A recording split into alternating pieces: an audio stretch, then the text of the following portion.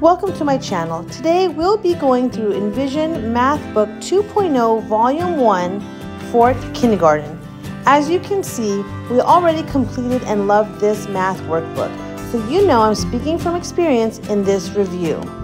And keep in mind, whether you're a new or veteran homeschool mom, watching till the end is always helpful to see if this kindergarten math book fits your learner's learning style and that you will like and approve the math concepts and transitions from beginning to end, from counting to adding and to subtraction, because you don't want to hit a roadblock mid to end of the year scrambling to find something new if the transitions are too difficult or too dull for your homeschool child. We use this Envision Math workbook for my daughter in kindergarten, and she really enjoyed doing math. Because of the colorful pages, the simplicity of the layout, it made it an easy way for her to grasp and truly understand how to count, add, and subtract. I have used Envision for all my children, including my eldest, and I can say versions K through 2nd grade are the best you can find. They are full of color, they are engaging, and really fun to do. This Envision Kindergarten Math Workbook is 506 pages, excluding the glossary. So that means that this is a huge workbook and it's very versatile. You can master a concept and choose to move on. You can use it as a loop curriculum, but either way, you can really make it fit your homeschool day.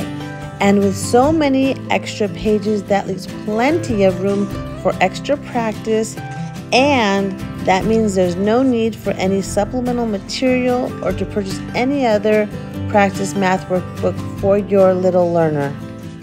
And another reason why this workbook is really great, especially for beginning new homeschool mothers, is that it has the directions, exactly what to say on the bottom of each and every page. So you'll see a green or light green text box on the bottom of every page, right and left side.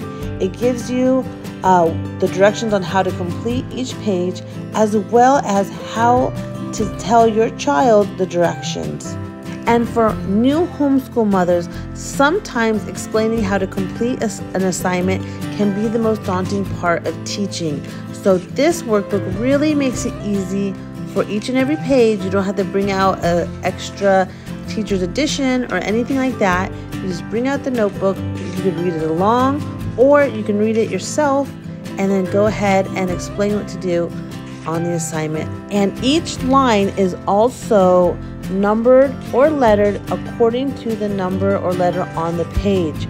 So if there are multiple concepts within the page, each problem has its own separate directions, or it lets you know 1 through 4 or 1 through 3, and then 4 is a whole nother set of directions.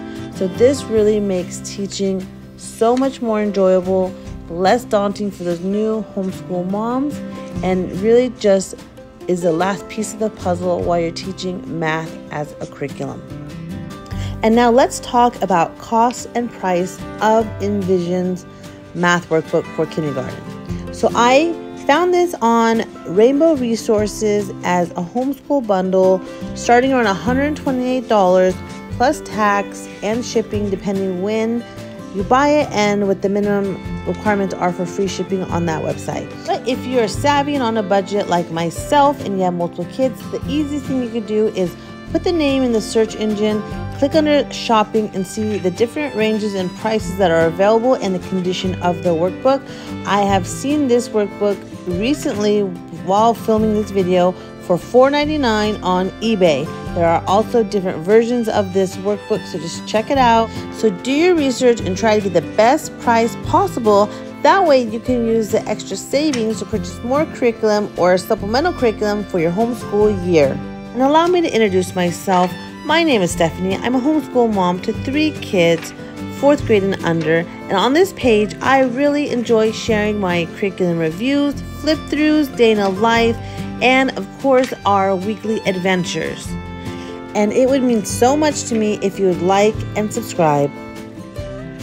And as we continue with this flip through, Some things to keep in mind is to look for the transitions from counting to adding and subtracting, and to see the flow of chapters and learning concepts to make sure it covers everything that your child will need, as well as the core concepts that they may or may not already be familiar with.